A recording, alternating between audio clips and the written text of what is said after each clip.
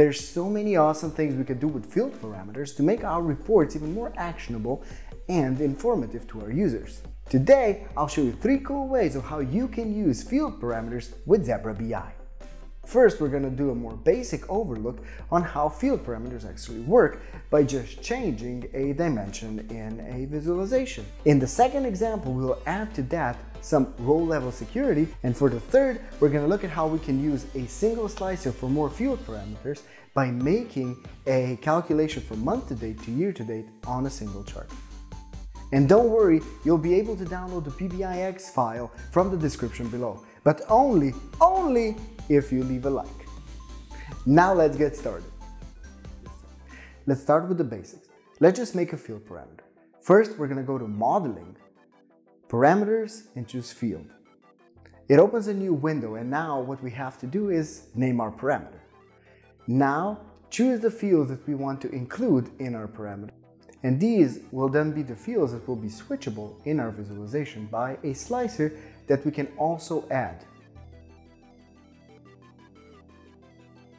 Now that we're done, click OK, and we get a new table in our data model that represents our field parameter. Now, inserting our field parameter into a visualization and using the slicer that came with it, now we can switch between different columns of different tables, or if we choose all, have a hierarchical view of our different dimensions even from different tables. Alright, now on to our second example with row-level security. I've already pre-prepared my parameter here, and I'll just show you. So the premise of this is having 2 viewers of your report and a single visual that changes its dimension depending on the viewer that is looking at it. So here I've made this exact parameter. Now that we have our parameter, we have to go to rows and make a row for each of our viewers. So first we're going to make a manager row, and here, this is the beautiful part. We can add a simple DAX filter here that will filter our field parameter. And we're going to filter it, so we are just going to show groups to our manager. And now we have to do the second row. So we're going to do the salesperson row, and here we're going to filter the parameter to only show products. After we're done, this is what it looks like.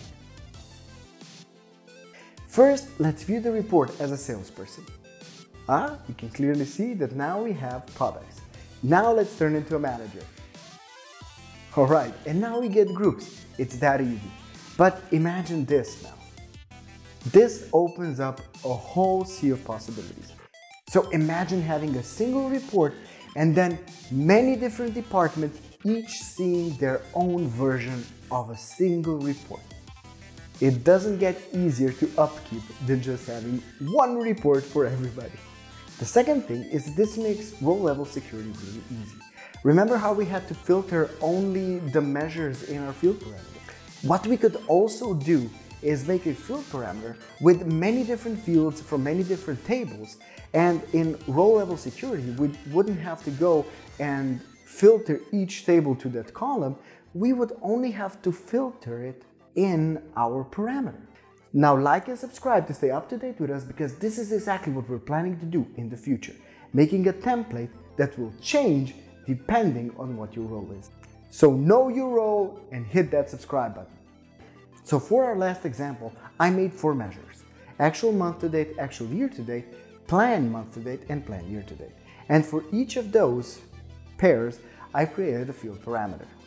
I've then added a new column to both of these field parameter tables called calculation type, and inputted month to date or year to date to their respective measures.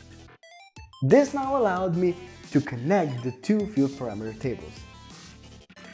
And this means that now I can use a single slicer with our new added column to filter both of the field parameters. In practice, this means that on Zebra BI visualization, you can have both of these parameters in a single visualization, and using one slicer, change both of the measures simultaneously. And that's it. Thank you for watching. Tell me if you use any of these tricks in your reports already, or if you finally found one that you're actually going to use from now on. Be sure to like, subscribe, download the PBIX file from the description, and be sure to check out some more videos from us. We have a lot of cool stuff.